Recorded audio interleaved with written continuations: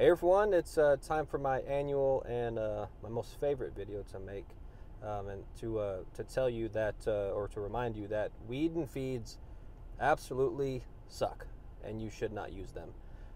Stay away from weed and feeds; they just do not work. I'm here in the parking lot of a very large box store, and if you go in there to look at their products, you're going to pass weed and feed after weed and feed after weed and feed.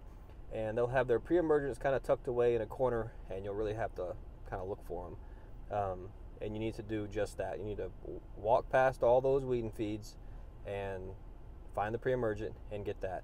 With a weed and feed, yes, some of them have a pre-emergent in them, but you're also going to be paying for a fertilizer that you're going to be putting out.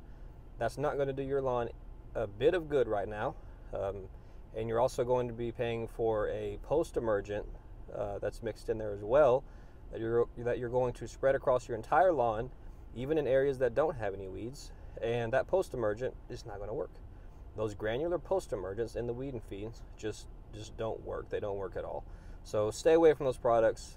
Get your pre-emergent, even if it's granular, that's fine. Get your granular pre-emergent, and then get your liquid post-emergent and spot spray all the weeds you have. That's going to get you the best results. So just a quick reminder for you. Have any questions about that? Feel free to let us know. Thanks.